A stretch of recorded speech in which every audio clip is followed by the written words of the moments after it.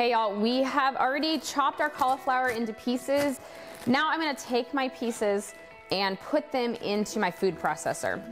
If you don't have a food processor, rice and cauliflower is gonna be pretty difficult because you're gonna have to try and do it by hand. I don't even really know the effectiveness of that. I'm sure you can do it. I wouldn't recommend it.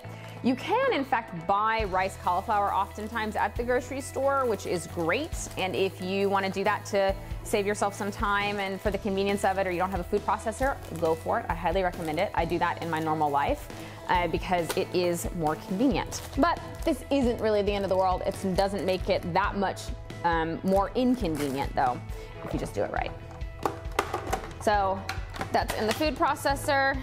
Everything's nice and tight on there. I'm using the button that's pulse to chop button, and I'm just gonna, you know, every so often do it, pulse it. I wanna break up those bigger chunks, but I don't want it to like grind down super, super fine. Looks like I might be there. A couple more pulses. And then you can see that I have rice cauliflower. It's not the most perfectly even. There's some larger chunks in there, so you know that now that I'm looking at it, I could maybe put that top back on and pulse it a few more times, but that's roughly the texture that we're looking for when it comes to rice cauliflower. All right, that's it.